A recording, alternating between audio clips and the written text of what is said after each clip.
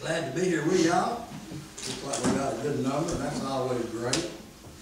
I'm going to get into a lesson today, and I'm probably going to be a little boring. I got a little Greek to go over. I don't really understand all the Greek, and I can't pronounce all of it, but it's important today in our lesson to look at a couple of words, because when we rise up out of the water of baptism, and the Lord adds us to the church, we have been added to the Lord's army. It talks about us being soldiers. It talks about us being added to the Lord's army. When we're added to the Lord's army, or we have a job, and maybe at the school system, or at the mail system, or at other places that we have duties. There's certain duties that comes with that job. So in the Army, our duty is we raise our hand, we swear we'll protect the country, we respect the ranks, and we salute. We have duties that we perform. It's the same way with a job. We have to do these duties on this job in order to be pleasing or successful in that job or in the school system. We have to do that.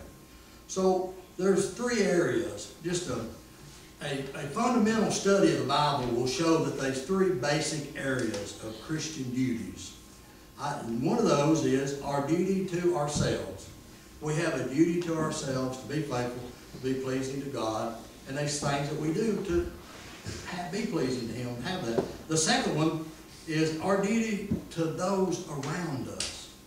Our duty to those around us. And the third one is our duty to God, to remain that way, to remain faithful. Each of these is important in itself. And it's very important for us to be united in the sight of God. Two of these, I believe, are preached on pretty regularly. One of those being our duty to ourselves and also our duty to God. We know that one must be baptized to be pleasing to God. We preach on that quite a bit. You hear a lot of preaching on baptism and the importance of baptism and why the baptism is important. And those are all really good lessons, and we need those lessons, very much so.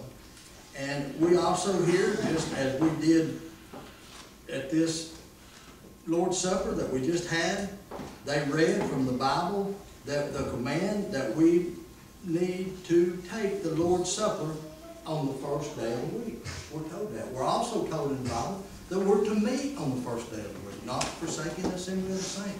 And we preach on that. And if somebody's not coming regular, boy, we give them right off the bat. You know, you need to be here on Sunday. You need to be regular. We'll talk to you. All of these things. But nowhere in the Bible does it say this is a commandment. Do you know that? It doesn't use that word, commandment.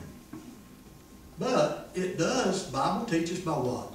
Direct commandment. It teaches by example, and it teaches by inference. All four of the things I named are commanded through the teaching of the Bible to be followed. Baptism, Lord's Supper. Give on the first day of the week, as he read in 1 Corinthians 16, verses 1 and 2. Set aside. We're told these things. But that second one that I read, our duty to those around us, you don't hear a lot of preaching on that. You don't hear a lot of teaching on that. And that's what I want to focus on this morning. And I want to use that because it says this is a new commandment. We look at your Bible at John chapter 13. At verse 34.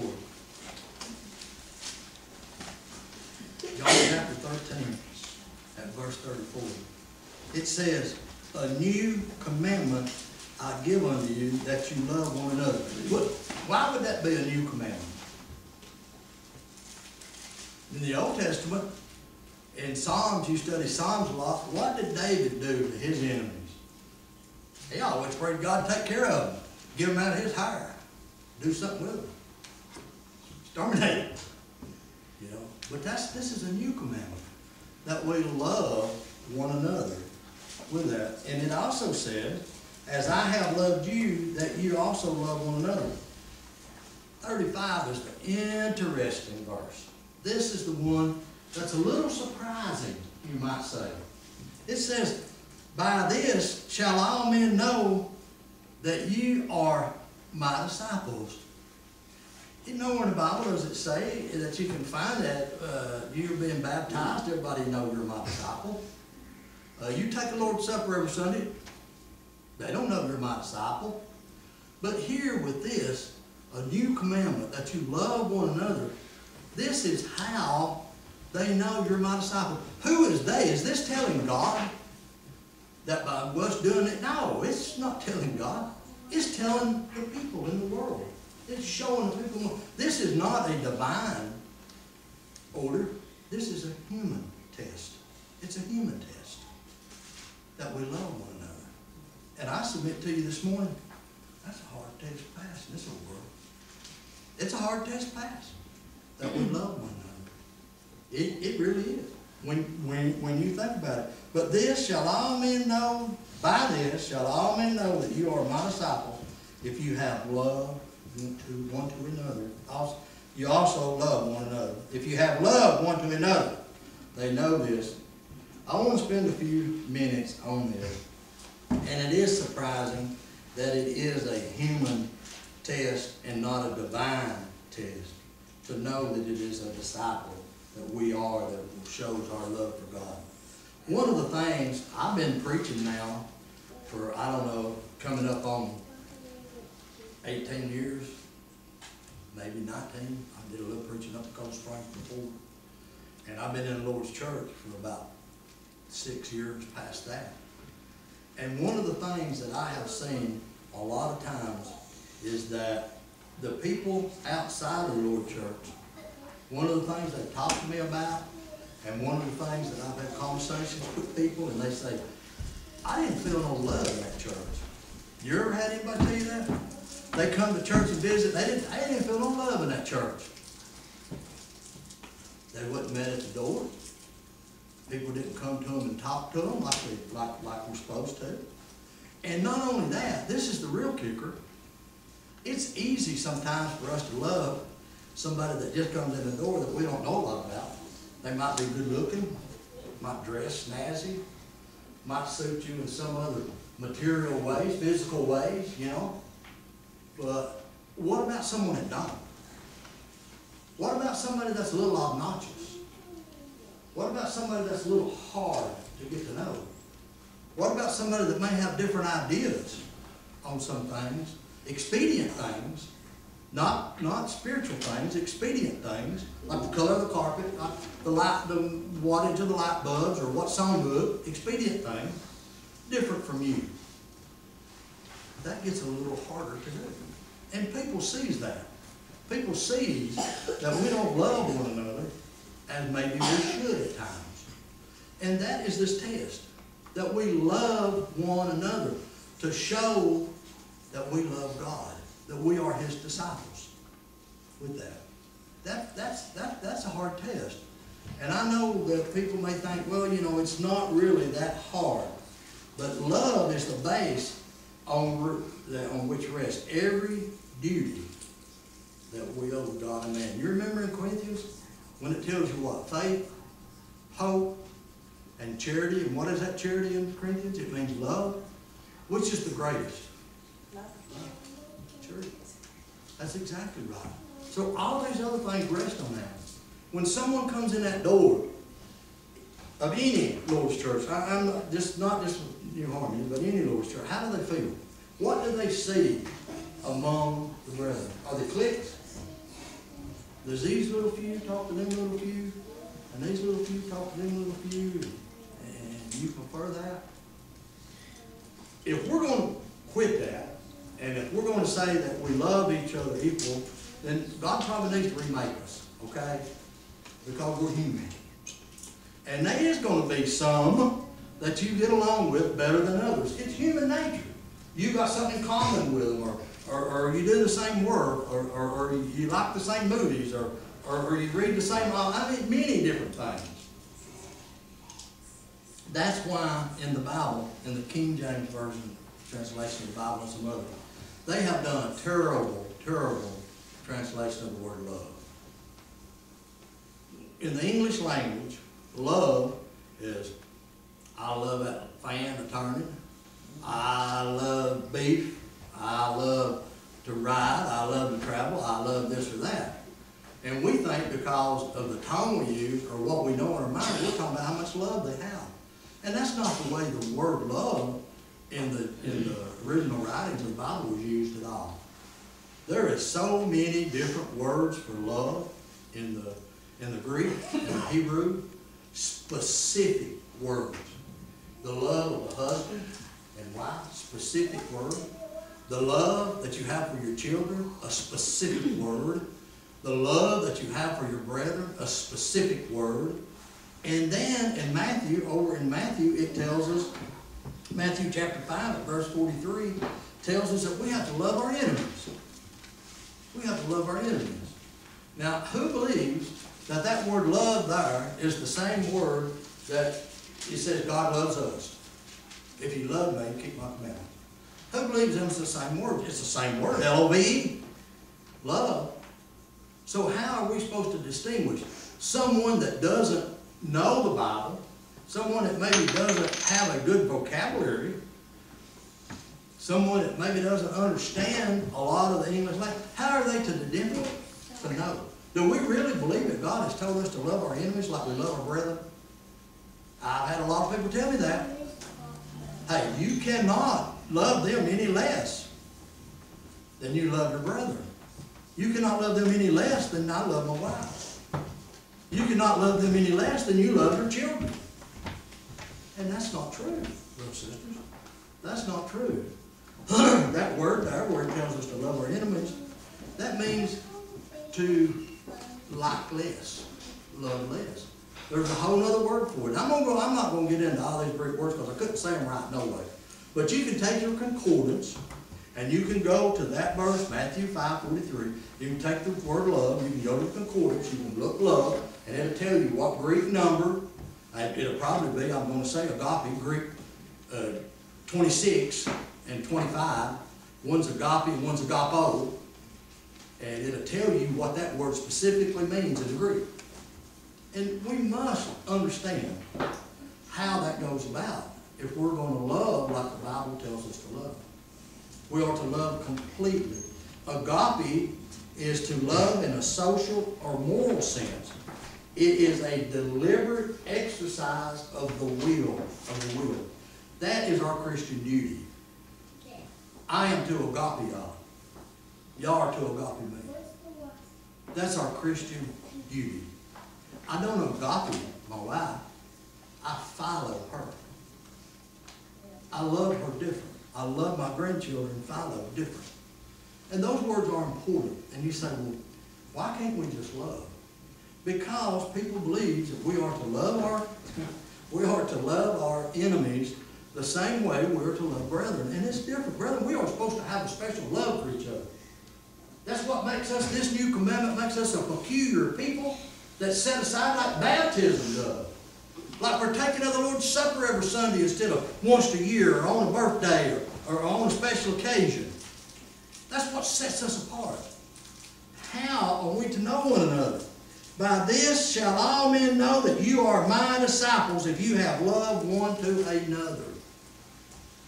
That's why we need to know the difference. That's why we need to be able to explain the difference. You don't have to get into Greek to explain it. You can say, it's not the same word. I know it's not. We can sit down. If you have time, let's sit down. Let's open the concordance. Let's get the Greek out. And let's go after it. Most time when people go to talk about Greek, people go, I want nothing to do with it. But that's what language this book was wrote in. Do we understand that? This book was not wrote in English. It wasn't wrote in English. So when we try to take words, wine's a good example. I ain't going to get into that today. But it's a perfect example too. Hell is another one they use across the board. It means 3 different things. There's several places, and we need to know the deeper meaning of that. To have that. Because we must have the kind of love that we are supposed to have for that. Philo is to be a friend, a natural affection, and the word for husband and wife is actually, it's a form of philo. I got a whole bunch. I have to write it down. But it's P-H-I-L-A-N-D-R-O-S. Philandros. That's the love of a husband and a wife. Not love. Not L-O-V-E. It changes the whole meaning of things. When you read in Titus, it's a really good place. Titus chapter 2 at verse 4 is talking about the love of a husband and wife. It uses this word right here. Titus chapter 2, also at verse 4. It's talking about the love of the children. That's Philoteknos. Philoteknos. Love. That's what they translate love. But it's different. It's different. I know a lot of people that may be educated said, look, well, I know that when the Bible tells me to love my wife, it's different than loving my brethren. Do you? Do you know it's different than to love your enemies? They tell us to love our enemies the same way. It's not true. It's not true. We're to pray for our enemies. We're to like our enemies. And I tell you something else too that people does a lot. I think, myself, and that is that they tolerate people. You ever heard anybody say that? I don't really like it. But you can't do that. You either love your brethren. What's 1 John say if you don't love your brother? You what? You hate them, don't you? You hate them. You can't. You can't love someone and hate them. Simple. You cannot be righteous and be unrighteous. You cannot straddle a fence. You get your preachers home. And I remember our daddy saying just that thing, that he got his preachers home in the fence. If you try to straddle. You cannot be in the light and be in the darkness. Doesn't work. You cannot be that. You cannot be right and be wrong. You cannot be wrong and be right. You cannot agree to disagree. You ever had a religious conversation with somebody that got to a point where they told you, let's agree to disagree? And I said, no, I can't do that. What do you mean you can't do that? You can't just agree to disagree on this subject? No. Because it's a spiritual. It's a subject that needs the truth taught on it. It's a subject that one must believe what the Bible says on it, not what you think on it. We cannot do that. We cannot be bold. We cannot do that. There's a story. I read Guy Woods wrote an article, and it was about a Civil War man back in the Civil War. He was called up to fight for the northern side. Well, he went in. He didn't want to kill nobody, and he sure didn't want to get killed. So he come up with a plan. He put on a northern jacket and Confederate breeches. So he thought this way, neither side would shoot at him. They wouldn't be sure. Well, they found that man. They went into battle. They found that man after the battle dead. He had a southern bullet in his northern jacket, and he had a northern bullet in his southern pants. He was trying to be bold, and they both shot him. We can't be bold to people. We're either going to be the brethren, we're either going to love them, we're going to love them like God tells us to love them, or we're not going to be right with God. Do we realize that? A new commandment I give unto you, that you love one another. Now, I'm going to be baptized. I'm going to come every Sunday. I'm going to partake of the Lord's Supper. I'm going to give them my means. But I'm not going to love my brother. I don't have to. You can't tell me. A new commandment I give unto you, that you love one another. I can tell you, because the Bible just told you so. The Bible said it. What's that old preacher say? The Bible said it, I believe it, and that's it. The Bible said it, I believe it, that's it. There ain't nothing no more, no further. So how can we set and how thoughts? And you know what? The Bible tells us that Jesus is what? God is the discerner of our thoughts and the intents that we have. So we're sitting and we're having thoughts about someone, a brother. and we think we're loving that brother, we think we're doing what the Bible tells us to do, we're not. We can't have that. We can't have that on us. It's not going to work. You're not going to hear those words, enter in, thy good and faithful servant. We're not going to do that. This is just as important as any other part that we can think of.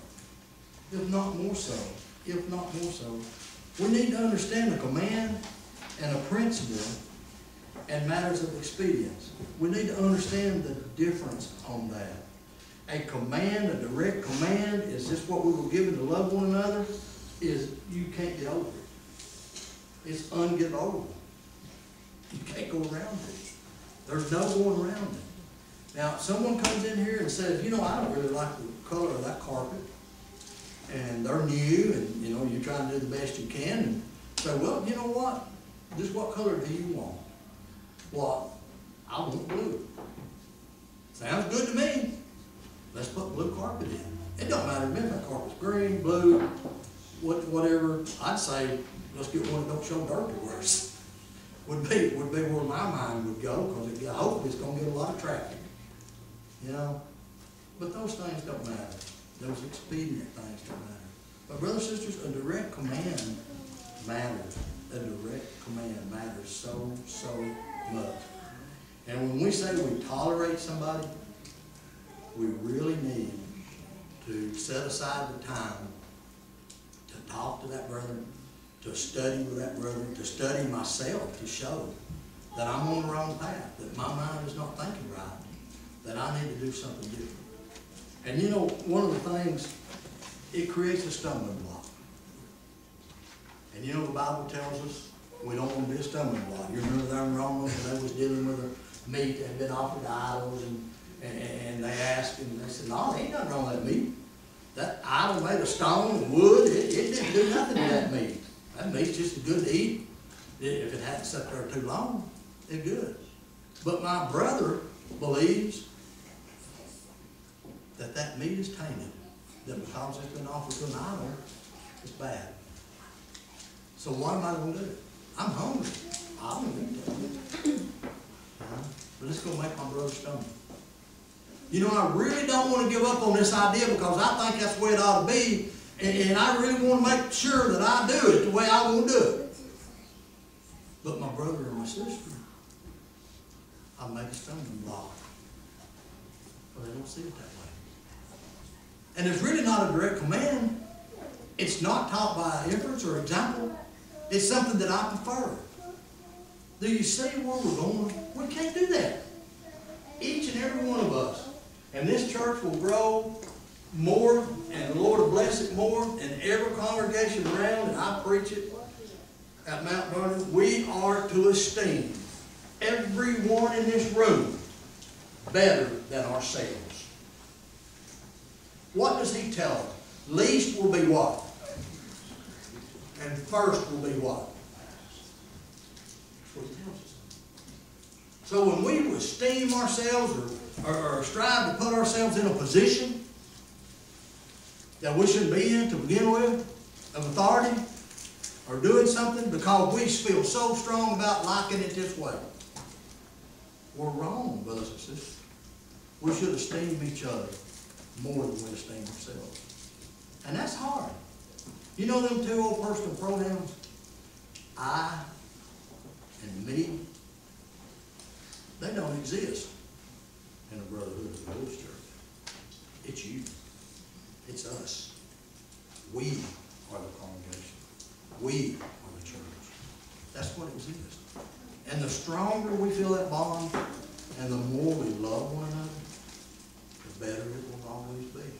And not only that, but what happens, as I spoke earlier on this little bit, what happens when an outsider comes in? And they don't feel that, they don't see that. They go out the door, they go down to the store, wherever people gather. That I use Robbie's store out there on the mountain. A lot of people gather down there, they got chairs out front. I say, yeah, go down to the store, and they tell them people in this community just what kind of folks we are up here. I went in there and them people just didn't do this, and I didn't feel no love, and they was bickering and carrying on, and these things that happened. That hurts the Lord's church. What goes outside that door, you think they don't ever talk about it no more? You think it's done? Well, the first place they go, they get a group of people, what they going to talk about? They're going to talk about it. That's human nature. We need to know that. So when they go outside that door, I tell them, my friend, they go outside that door, they need to be telling them people what a loving bunch of people they are, how they love one another, how they work for one another, how they esteem each other more than themselves, and how the truth of God's Word is spoke and talked about and stood up for. These are the things that they need to be talking about. Amen? You know, these are the things. And that's what it is. A new commandment I give you. Go over to chapter 15, I'm sorry. Go into 15. It says, verse 12, this is my commandment that you love one another as I have loved you.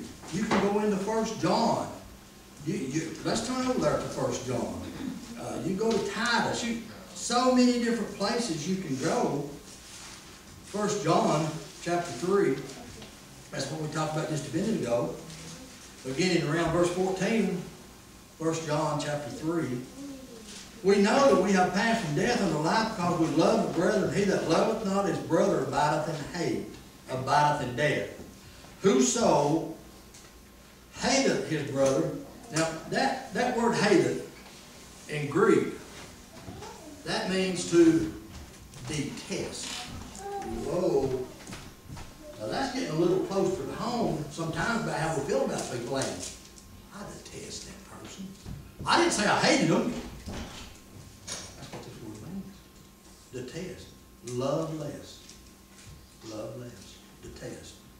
And you can look these words up. Whosoever hateth his brother is a murderer, and you know that no murderer hath eternal life abiding in him. Now wait a minute.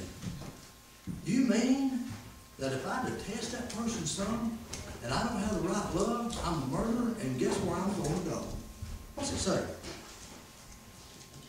Eternal life. That's talking about the good side of life, not the bad side of life. That's what that's talking about. That's how serious this is. This is serious. Verse 16. Who hereby perceiveth we the love of God, because he laid down his life for us, we ought to lay down our lives for the brethren. Man, you ain't telling me I gotta die for that fellow that I don't even like. If something comes in here, I'm not to step in front of them. If somebody comes in that door right there and says, hey preacher, we got you taped, you've been preaching on homosexuality, you've been preaching on abortion, you've been preaching against gender, you've been preaching about this, you got to go. You ain't gonna get up in front of him. I'm gonna let him take him. I ain't going to jail. I ain't gonna share that burden. You know, I tell them from the pulpit, and I tell y'all, somebody comes in here and I'm in this pulpit and they arrest me, that next man better get up. And when they arrest him, that next man better get up. And that next man better get up. That next man better get up. That next man better get up. You better get up. And then when all the men's gone, you know what, women? Y'all better get up. And y'all better teach and preach the same thing to the women in here. Not up certain authority. I'm not saying there's women preachers, but they can teach. They taught in the Bible. Who taught Timothy? The oracles of God to begin with. Did not his mama and his grandmother, Eunice and Lois, wasn't it? Teaching? You see how serious this is? They have been 70-something preachers arrested in Canada. Already. That's right. For preaching what I just mentioned, homosexuality, gender. This woke, there's so many stuff out there. I can't keep up with all of it. But preaching against it, 70-something of it has already been done. Now I believe God was giving some support to someone in Canada that had some trouble with the law over some issues. That's in Canada. That's what's happening. It was in Europe 10, 15 years ago. Now it's in Canada. Guess where it's going to be next? We don't think it'll ever come through that door. I'm telling you right now. It will. And the love that we have for God's Word and the love that we have for each other is what's going to keep us together. It's what's going to hold us together. Can you imagine the love those brethren had when they took 100 of them and put them in the Colosseum in Rome, and they tied them between horses and pulled them apart, and they put them in there and they turned lions and beasts in there to rip them apart? Nero put them on a cross in his garden and put flammable fluid on them and burned them at night while he walked around laughing, showing with his friends. I wonder if we had that choice, would we push one of our people sitting beside us in front of us if we know this is going to take one more? Or would we reach up in the front of us and pull the other one back and step up and take his place? That's the love of the brethren. Which would it be? You think about it. You know, we are a spoiled, shameful generation in this country. We really are. We do not know what it is to be tested in any way. We got way too much food. When we go to the store, we don't go to the store just to buy something. We want the brand we want, don't we? Well, I don't like this brand, I want this brand. I don't like this cut of meat, I want that cut of meat. We're spoiled. I just wonder, when we talk about this commandment, to love one another, how deep it goes. How deep do we really love one another? I tell you what, and I pray, and I hope, and I pray to God that we never have to find out anything like that. I hope we can go to the store 10 years from now and buy the cut of meat we like. I hope we can do that. I don't want it to be any other way. But it could very well be. But our love for each other cannot be like that. We cannot pick and choose what brethren we love. We cannot pick and choose how much we love them. We have to love them agape. We have to love them agape. That's what we have to do. We have to do that. We completely, 100% have to do that. There are so many places. You can turn to the book of Titus, and it gets into some of this. These words are used interchangeably in the book of Titus, as we looked at there just a little bit. Titus chapter 2. I've got so many. And then we're going to end up in John 21. But right now, I want to look at Titus just a minute, because I mentioned it earlier, and I want us to read it to show that I wasn't spouting off something that wasn't in the Bible. It says, that they may teach the young women to be sober, to love their husbands, and there's that love, that word, philolandros. I know that's wrong if somebody listens, but that is that word, and it's the philo, it's love their husband. It comes from the base root word philo. And then there's also in that same verse it says to love their children. And that's a different love too. That's a different word. That's a different love. So you're not to love your children the same way that you love your husband. It's a different love. The love between the husband and wife is God's special love. That's the special love that God granted us, that we have. And the Bible teaches us why we have that, and why we can marry. And it tells us it's better to marry than to burn. So we have that. And that's that special love that God has given us. And we need to understand these things that is different. And because it is a different thing. When you look at chapter 3 at verse 4, it says, but after the kindness and love of God our Savior towards man appeared. That love there is philo, the deep love. That's what that love is from God to us. That's a whole different word than the other two words up. It's a special love that God has for us, and He has given us these things. Over in the book of John, we'll go back to the book of John, chapter 21. Here in chapter 21 is a place where these words are used, both. When Jesus is asking Peter, Simon Peter, there beginning at verse 15, he says, so when they had dined, Jesus said to Simon Peter, Simon, son of Jonas, lovest thou me? That word lovest there means agape, friendly love, brotherly love. Lovest thou me more than these, talking about others? He saith unto him, Yea, Lord, thou knowest that I love thee. That love there, Peter's using philo. Both of these words is in that same verse. You go on down to 16, it says, He saith to him again the second time, Simon, son of Jonas, lovest thou me? That's agape. Again, Jesus used the word agape. It goes on, he says, saith unto him, Yea, Lord, thou knowest that I love thee. That's philo. That's philo, the deep love. I love thee. I love thee. Then it goes on down to 17, he says, He saith unto him the third time, Simon, son of Jonas, lovest thou me? He changed that lovest thou to philo.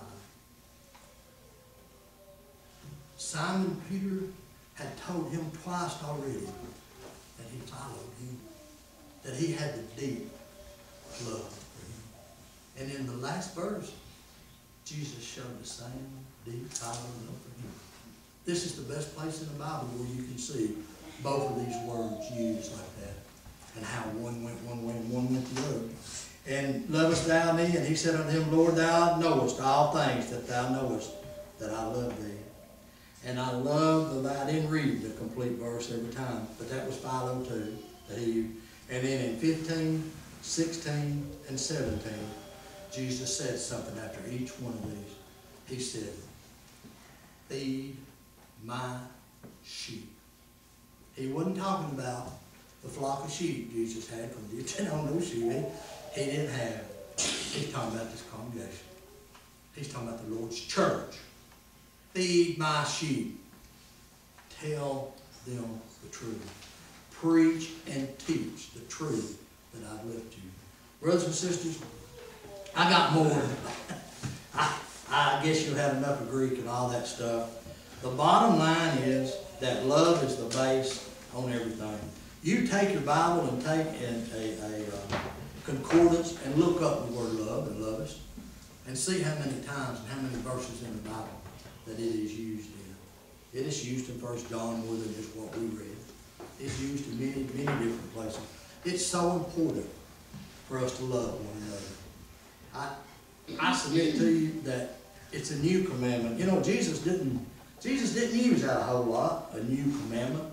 You know, when he was talking about divorce and remarriage, he went on to say that this is Moses did this with the hardness of your heart, and he 19:9, and then he said that any man puts a woman away except for adult sexual immorality, then you cannot remarry or anything. And then later on in that, he said, I'm going to go a step further.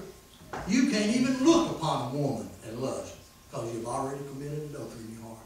See, he made that even more binding. Moses would turn to Moses, here's your divorce department. Go, you don't like the way she makes biscuits. Go get you another.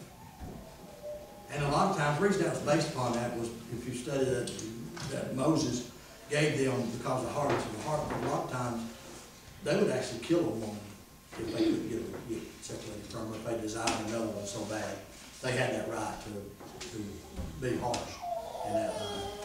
But we have to love one another. And when we teach on these things, when we teach that you must be here every Sunday, when we teach that you're supposed to be in the right frame of mind and examine yourself to take the Lord's Supper, when we teach that you are to give of your means as you've been prospered, when we teach that you must be baptized, when we teach these things, it's what faithful gospel preachers are supposed to preach and teach. And faithful teachers that goes in these rooms, they teach the Word of God, not their thoughts, not what they think's right. They teach the Word of God. This is a new commandment that you love one another. If there's any here this morning, and if anybody has any questions about this, believe me, I've got the ammunition. So, if you have any questions about any of this, or if you want to talk, or you think something I've said is an error from what the Bible teaches, then please, by all means, I want to be right. I want to be right in God's eyes. So if something I've said is wrong and error, bring the Bible, book, chapter, and verse, and I'll be the first one. I'll be the first one to tell you, hey, I'm wrong. I stand up to everybody. I'm wrong. And then I understood that, and I learned that, and I'm going to make amends. So if there's anyone here today that has never done the things one must do, before you can have that love of that brother, before you can be in that new commandment phrase there, to be in that line, you have to be in the member of the Lord's church. And before you can be a member of the Lord's church, you have to be in obedience to the words that God has told us in the Bible. He tells us in Matthew, he says, if you don't confess me before men, I will not confess you before my Father which is in heaven. And the Ethiopian eunuch made the great confession when Philip talked to him in Acts 8. He says, I believe. One must believe, develop a faith, and believe. Faith is developed by hearing the Word of God. And we do that in Romans 10:17. Faith comes by hearing, hearing by the Word of God. That's what we preach and teach is the Word of God. Once we believe, we confess that Jesus Christ is the Son of God, and we repent. And I think maybe sometimes that's the hardest thing, because I believe everybody in this room today believes in God. I believe everybody in this room will confess that Jesus Christ is the Son of God. I don't think there's one in here that would not say that. But repentance is not becoming perfect. It's not waiting until you get something out of your life, and then I can be good enough to become a Christian. That's not what it is. Repentance is having a change of mind. And you could even say change of heart if you want to, but this is what you got to change. This is the blood pump. But anyway, a change of your mind. I want to do right. I want to live right. I want to learn more of God's Word. I want to start doing that. I want to turn away from the dark and turn to the light of God's Word. That's what it is. And when you do that, then you become a proper candidate. My grandson used to give me up and down the road when I used to use that word. I believe he said so from right here before. A proper candidate. But that's what you are. Because if you're not a proper candidate, you're going to get in this water. I used to carry a bar of soap when I got it this morning. I tossed that to you, let it take it back. Because that's all you're going to clean. You ain't going to clean your sins if you're not a proper candidate. You're not going to clean your sins. That's not the way it works. But then when you get in there and you're a proper candidate, and you're Lord in the water of river baptism, and you arise, a new creature, Romans chapter 6 tells us, walk in newness of life, the old man of sins put off, you're a new person. Then, guess what you can start doing? You start loving your brethren. That's the new commandment tells us in John 13. Then you can do that. And it's not something you're going to get perfect, okay? And 1 John tells us what? If we say we have no sin, we're what? We're lying. We all fall short of the glory of God. But thanks be to God, we have an avenue to take care of it. If it's something between you and God and it's personal, take care of it between you and God. Go to God in prayer and take care of it. If you obey, you have that option. We read in our verse about what who he hears and who he don't hear. But if it's something that has brought shame or reproach on the Lord's church, if it's something that the outside has seen and knows, and then you need to come forward, we stand ready to help do that. If you've never accepted God's Word, if you need to be baptized, if you need to study, if you need to talk, please come. We're here. Together we stand and sing.